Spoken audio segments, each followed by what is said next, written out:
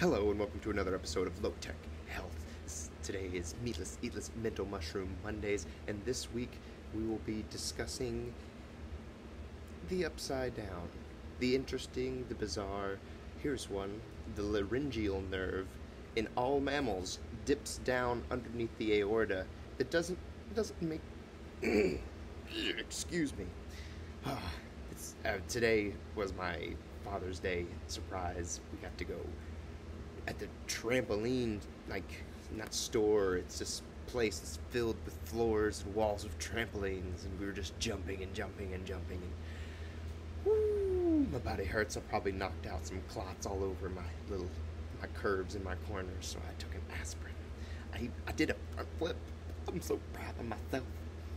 But the laryngeal nerve, even in giraffes, goes down from their pharyngeal area underneath the aorta and back up, which is 7 feet? It's bizarre. There's no reason for it to go that far, but it does in all mammals. It's a fascinating little upside down. Here's one. I got to extubate a patient on Saturday night, my first night back to the hospital in 2 weeks, and it was kind of weird because he wasn't talking afterwards. He'd had a couple of strokes, small ones according to his wife, in May, and when we pulled this tube that's breathing for him, he was breathing on his own, but you could tell, he said his name, it's about it, but you could tell that he knew that there wasn't enough strength for him to keep his airway open long enough to pass air over his larynx to say something.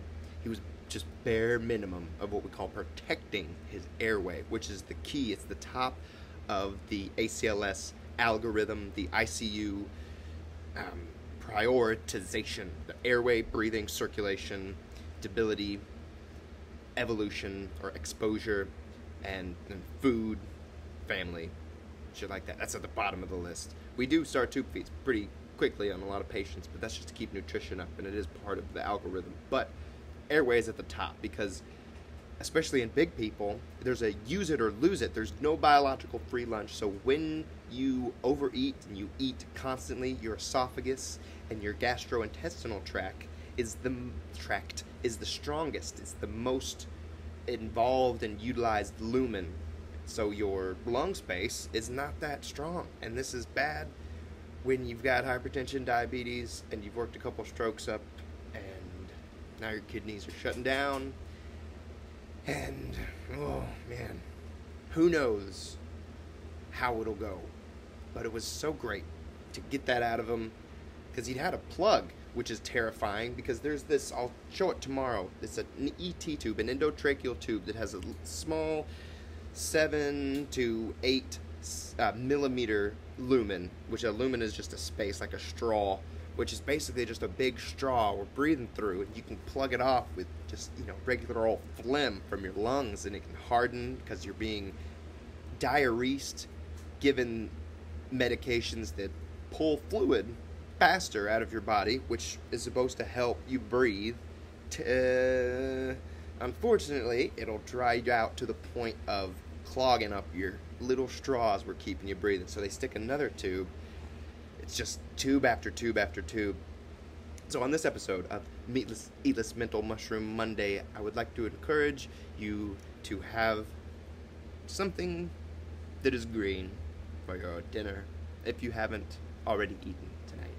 Or tomorrow, any day of the week, just give it a shot, because we are made of little corners, and the problem is when we go through stress, if we don't practice it daily, these little corners have dust, basically, little deposits of dust and fat and nasty conglomerations of calcium that, when busted out, will go to our heart, head, heart, lungs, legs, and cause damage, permanent damage.